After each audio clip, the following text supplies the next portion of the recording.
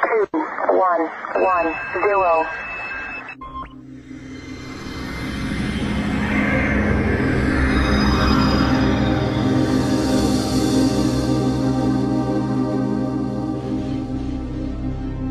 This is AENN, American Exceptionalism News Network.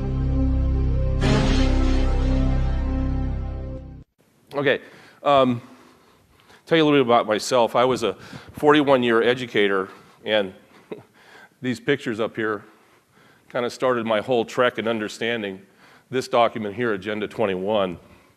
Back in 1998, I was at El Dorado High School in Placentia, California. You know where that's at? And one of my jobs as a high school assistant principal in charge of student activities was to be the overseer of this young girl in all her activities for about 2 years.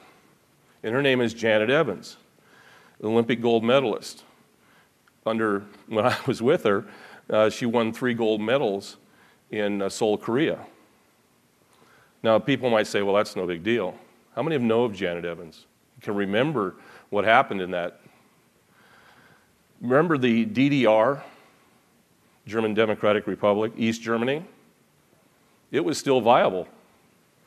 But after Janet Evans swam 3 events, 3 gold medals, 2 world records against 3 of the top East German swimmers, she crushed the hopes of the East German Olympic team.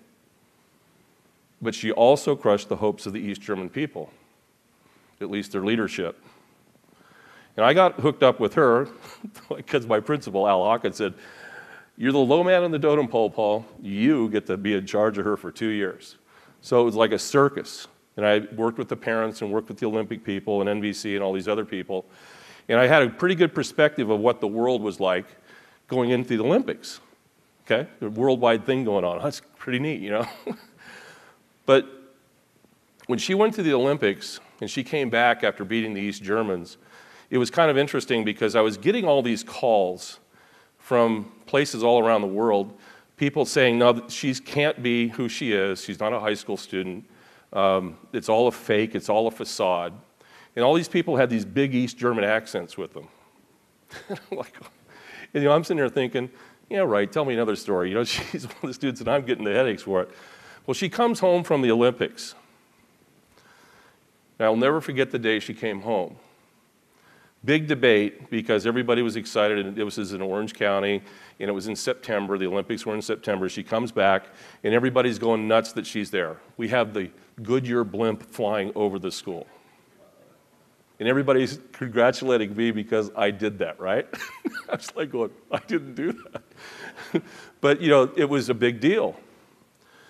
And so I made a decision that I was just really criticized for. In fact, my principal said, don't do it or else you're going to get fired. So, okay. So I did it anyway. I got with the CNN guys, who was a very young, remember back then, they were a very young company. And so we set it up so that we could prove to the world that Janet Evans was a high school student at El Dorado. It was a big deal. We were making a big deal about it. And we put a camera and a cameraman in her classroom. Oh, people were ticked at me. And it broadcast all over the world at 8 o'clock in the morning. By 8:30, I was getting calls from all around the world. And one of the calls I got was from this guy who was totally belligerent to me. I mean, he was really abusive to me for several days beforehand.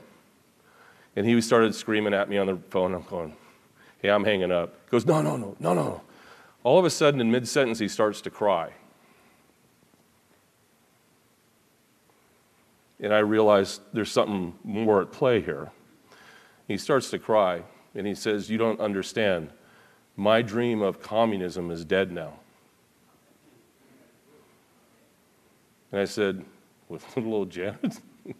I was being a little bit naive, but I was not naive about what was going on in the world. Huge Reagan supporter. I knew what was going on. I knew about what Reagan was trying to do to destroy the Soviet Union. And I knew that that played a big part in it. I knew that instant that had something to do with it. And it was 1 year and a month later, the Berlin Wall came down.